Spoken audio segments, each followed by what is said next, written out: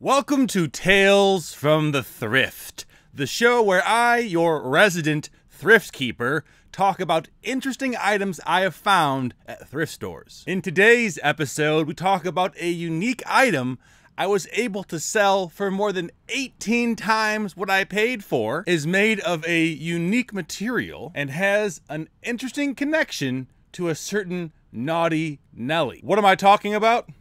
Right here. This item. What I have in my hand is a boot jack. What a boot jack is you put one foot here and the heel of your shoe here, and it helps to remove your boot. Now, what's interesting about it is that it's made of cast steel. That's what caught my eye initially. I don't know what a boot jack is. I didn't know what it was when I saw it on the shelf for sale for $5, but I did know that this was cast steel. And although cast steel by itself is not especially unique, in terms of consumer goods, it's not very common.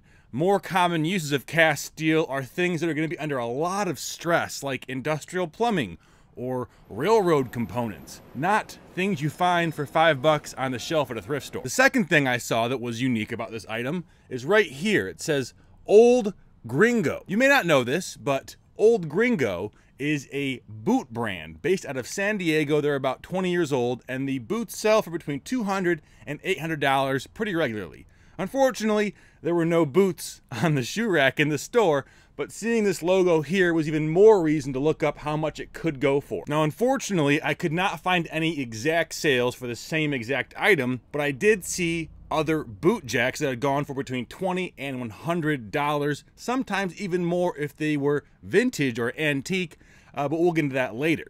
What I want to talk about, though, is what I priced this at and how fast it sold. So I paid $5 for this, and I priced it $90. That was on the higher end of what modern boot jacks might sell for, and the reason I justified that price, at least when I was thinking about it, was that Old Gringo is, I don't want to say a luxury brand, because there certainly are cowboy boots that cost a lot more than what they sell for, but a fashion brand, a brand that people are going to have preference for and are going to search for specifically. Whenever people specifically search for an item, that's always going to increase the value, especially when there are no other items like this for sale. How could I tell it was made of cast steel? Well, if you look on the back, that's pretty obvious cast markings. I thought it may be pewter coated in brass and then chrome electroplated. That's a common thing people do, is they'll cast pewter and then give it a chrome finish with a brass medium, I suppose you might call it. But when you do this,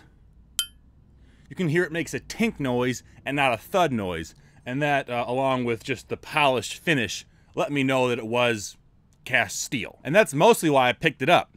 Cast steel plus a interesting design plus a valuable brand made it something I should at least look up. And guess what? It sold in about 12 hours. But who's Naughty Nelly, and why did I bring that up?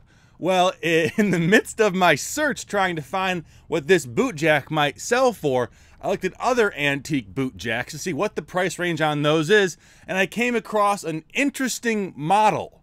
This one is called the Naughty Nelly. I will let you figure out why it's called that. And as you can see, this is actually a sought-after item by boot jack collectors. Just one more thing I thought you might care about. Thank you for watching. Give it a thumbs up. And if you like Tales from the Thrift, subscribe, and I'll see you guys later.